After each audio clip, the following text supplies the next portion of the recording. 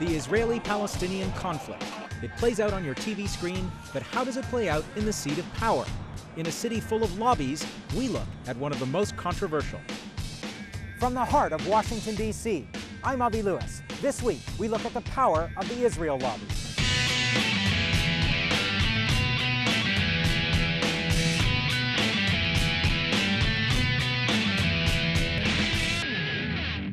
If the U.S. is the world's only superpower, then this is the epicenter of power. Decisions made here at the Capitol reverberate in nearly every corner of the globe. This week, we focus on America's special relationship with Israel, a bond always on display in an election year. All of the presidential frontrunners have gone out of their way to affirm their loyalty to Israel. At $3 billion a year, the largest recipient of U.S. military aid in the world. The Israeli-Palestinian conflict grinds on, but U.S. support for Israel is unwavering. In the past year, there's been a lively debate in this country about the influence of the so-called Israel lobby in maintaining that level of support. So, how powerful are groups like AIPAC, the American Israel Public Affairs Committee, and does their influence make the U.S. more or less of an honest broker for peace? We talk to people on all sides of the story to find out.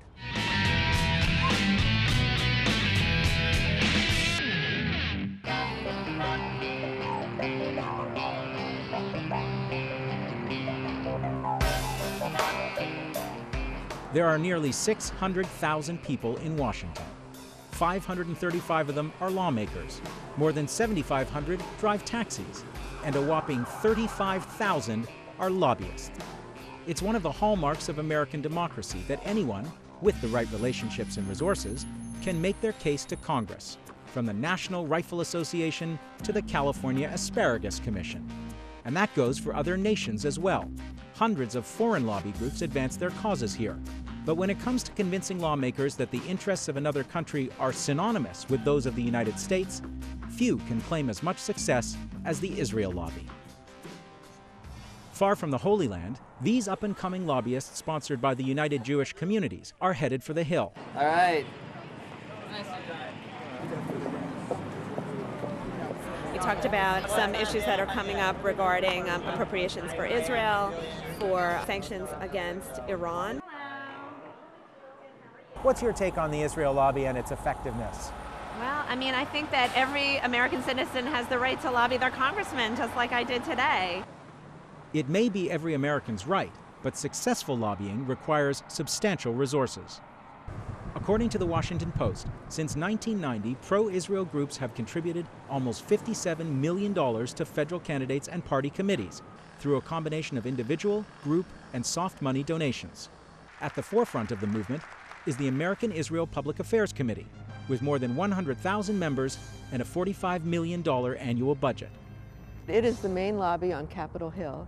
It writes a lot of legislation. It wrote, for example, the Iran-Libya Sanctions Act, and it actually has a lot of interns, and a lot of those interns end up in the offices of congressmen on Capitol Hill. That's the way the system works here. Those who have people that are really fired up about an issue, really care about it, are going to have an advantage in that system. The real debate in the U.S. is not about the Israel lobby's effectiveness, but its effect. Critics of AIPAC say that the group has hijacked American foreign policy. When you have Israel bombing Lebanon and the U.S. government saying, well, go for it, let's go further. I mean, how can that be in American interest? While political influence is hard to quantify, one thing is clear. After decades of building relationships and advancing policy, the goals of the Israel lobby are now the status quo. The U.S. administration has a foreign policy, and they have certain interests in the Middle East, and Israel plays a part in that. So when somebody tells somebody on the Hill, be a friend to Israel, they're basically saying, continue to do what you're doing. Approve that appropriations this year. Go ahead and pass another resolution to condemn Palestinian civil society. And so it translates very easily because the terms are already set. And nowhere is the unconditional support for Israel clearer than in the public statements of American politicians. I stand here today as a strong supporter of Israel, and Israel has never had a better friend in the White House than George Bush. If people in the Middle East are not sure what democracy means, let them look to Israel, which has been and remains a true, faithful democracy. When it comes to American public opinion, there is clearly an echo effect around support for Israel, Polls show it by a wide margin. So does the political consensus shape public opinion, or do the politicians just follow the public?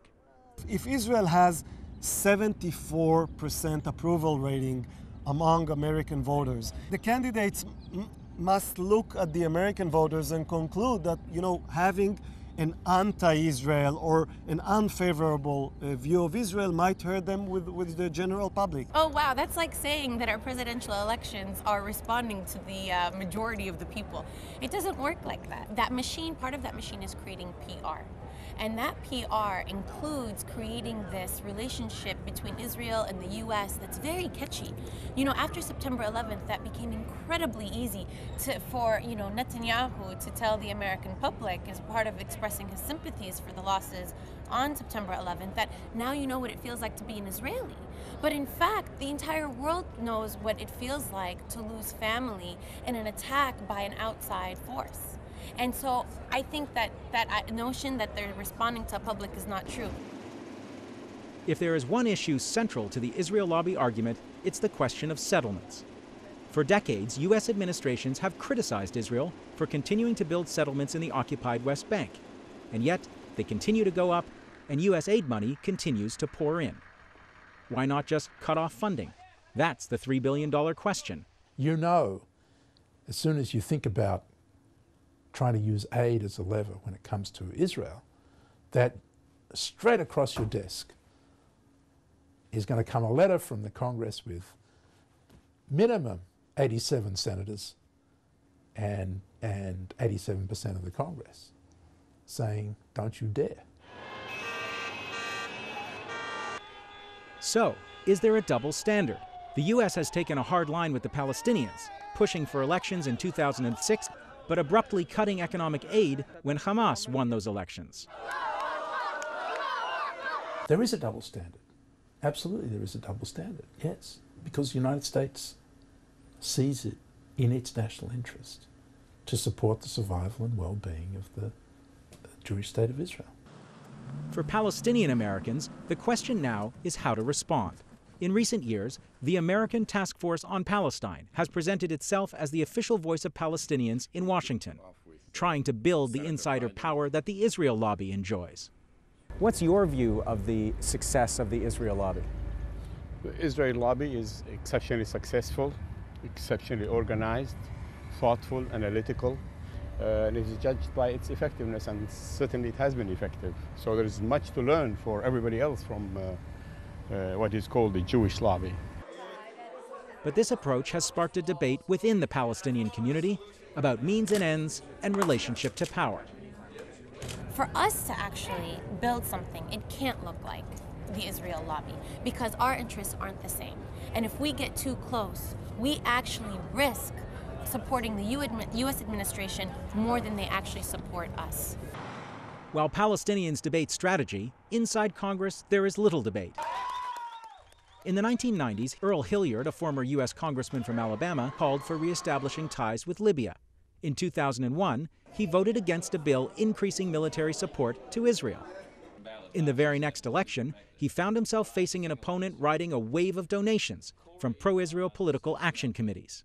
It was national news. They raised more than $2 million in my race. Generally, about $200,000 or $300,000 is all you need in my congressional district. So anyone that got $1 million, $1.5 million, or $2 million can just use all kinds of influence to get all kinds of aid and assistance. It's been 6 years since Earl Hilliard left office, but echoes of the controversy he faced can still be heard in the current presidential election campaign. In 2007, not long after announcing his run for the White House, Barack Obama was speaking to a group of Democratic Party leaders when he said, quote, "No one has suffered more than the Palestinian people." He immediately drew criticism from AIPAC and other groups. He later qualified his comments, apologized, and he's been on the defensive ever since. I consistently have not only befriended the Jewish community, not only have I been strong on Israel, but more importantly, I've been willing to speak out even when it's not comfortable. I think it's very sad to see him take part in this process, but he's responding to political realities. He's not going to be accused of being, biased towards Palestinians anymore. He's going to be accused of one of the greatest evils that our modern you know, history knows, and that's anti-Semitism. Welcome to America. This is how it is. You know, this is what we're dealing with, and this is what we will be dealing with for some time.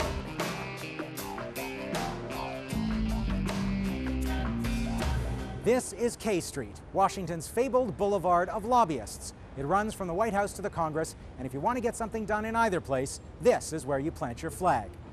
Palestinians in America are quickly learning that lesson, getting into the lobbying game and trying to shift U.S. foreign policy. Now, successful lobbying is less about the strength of your arguments and more about your political clout, and in this town, Israel has a clear advantage. So to level the playing field and hear some of the arguments behind the lobbying, we brought together two young activists from either side of the Israeli-Palestinian divide for a debate about America's role in the region.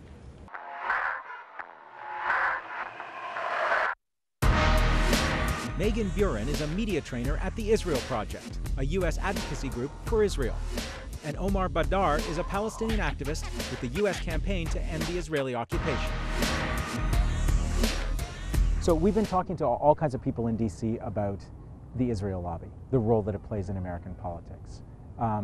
Megan, is it a constructive role, a destructive role, influential role, less influential? What do you make of the Israel? Lobbying works the way it works, but I think if you go up and down K Street, this is not just the Israeli-Palestinian conflict. There's fruit lobbies, there's insurance lobbies. This is how people get their voices heard. They come to Washington to make sure that people know what they care about. And I really think, though, when you look at what Congress does and when you look at what the leaders do, I really think that they are reflecting the wishes of the American people on a whole when it comes to this issue. Yeah. I don't think that's actually accurate. I think the majority of Americans think the U.S. should withhold aid from the country, basically, that is obstructing the solution. And I think the problem here becomes a problem of ignorance and misinformation, where people don't know where the conflict is driven. It's driven by the fact that Israel has been maintaining an illegal Israeli military occupation of the West Bank and the Gaza Strip for over 40 years now, and they have been refusing to end the occupation in favor of a peaceful solution. And yet all American politicians, especially in the election cycle, basically are falling over each other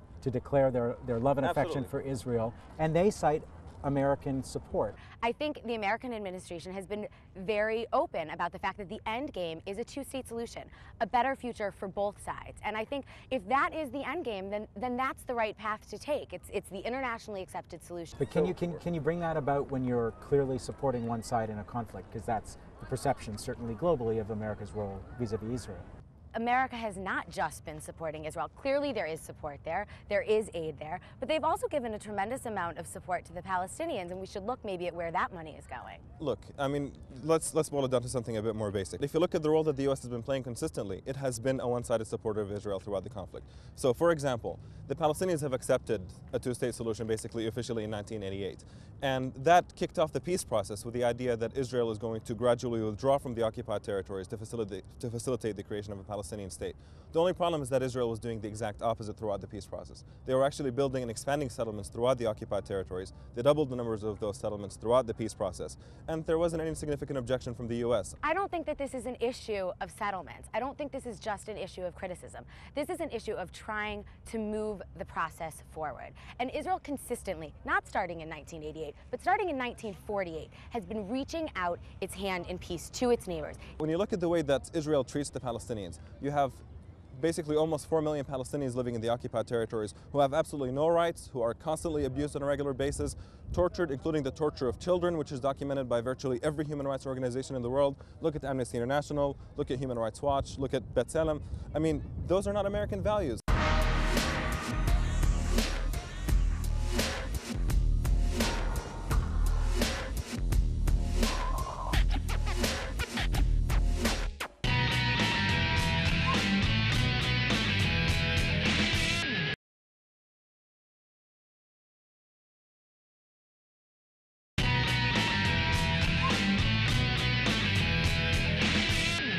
Welcome back. We're coming to you this week from the heart of Washington, D.C., and we've been looking at a powerful political force in this town, the so-called Israel lobby. So now it's a time in the show when we cover the coverage. And when you look at media coverage of the Israeli-Palestinian conflict, sometimes you got to wonder if Americans are watching a different war from the rest of the world. Here's Richard Gisbert with Election Post.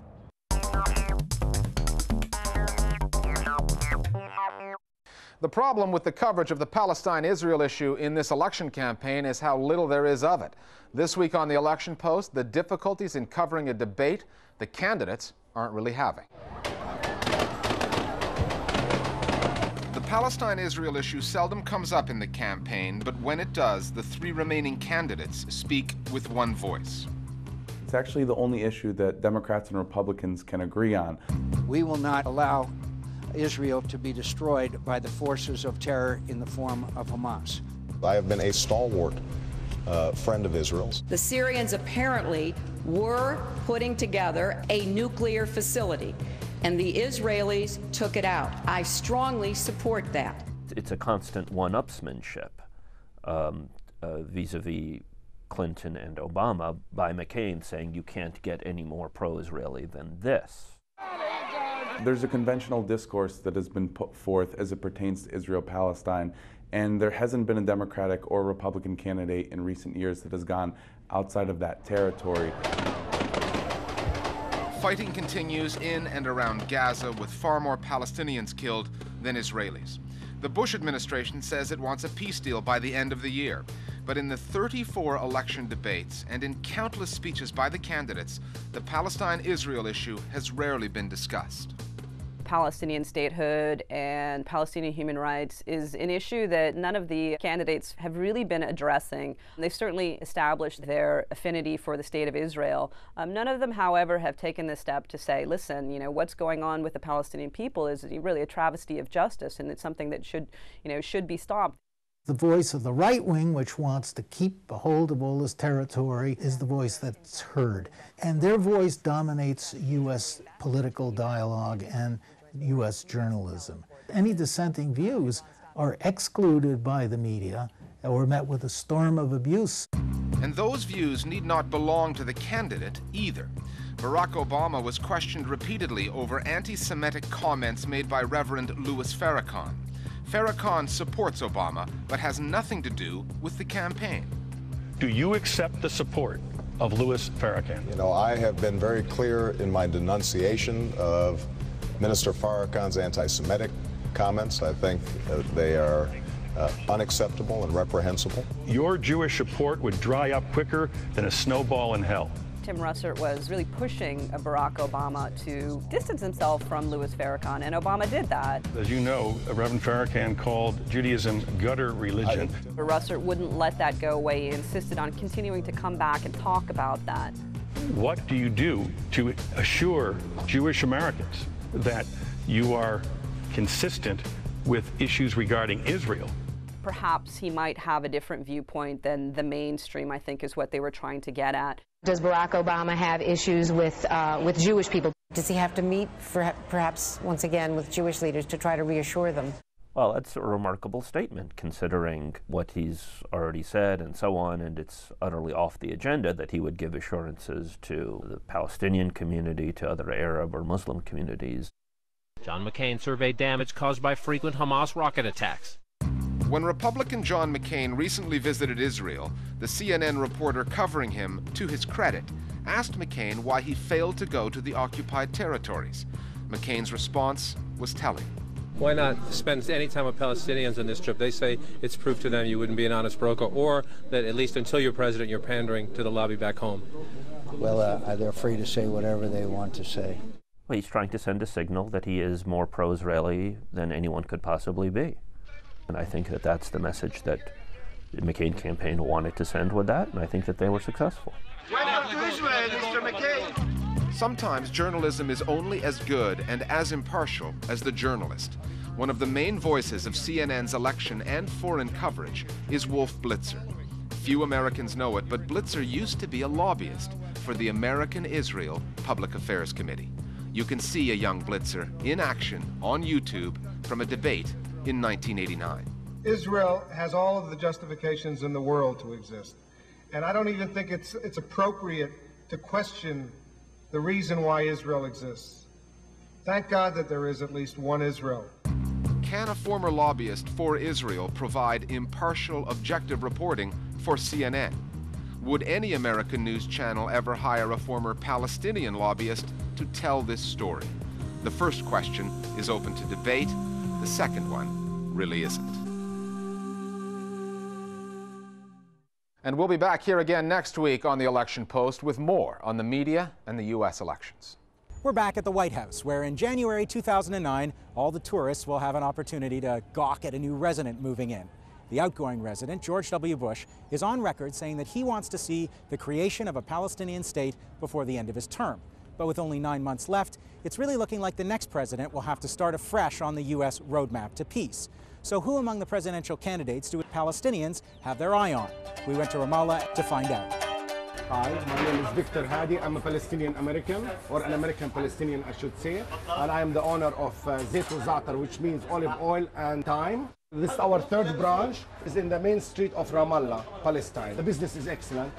We also make a pastry called Palestine, and it's our most selling product.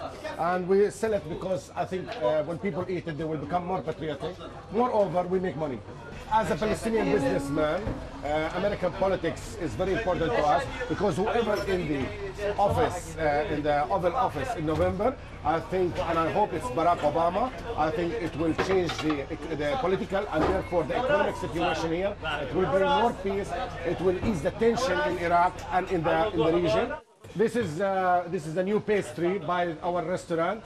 It's called O for Obama, and it has all the colors. Za'atar for the African Americans, white for the white Americans, for all the colors, because we do believe in that America is a melting pot. And furthermore, my chef says, if Obama wins, it's because of the Palestinian malkushe. That's it. You owe me, Barack. You owe me. Owe me. Yeah, let's go.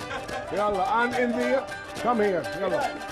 In the olive wood oven, Obama goes. Fire it up. Fire it up. Obama. Obama.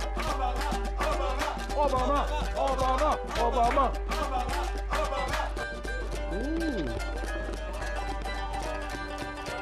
Excellent. Bon appetit. That's all the time we have for this week's show. From Washington, D.C., until next time, so long.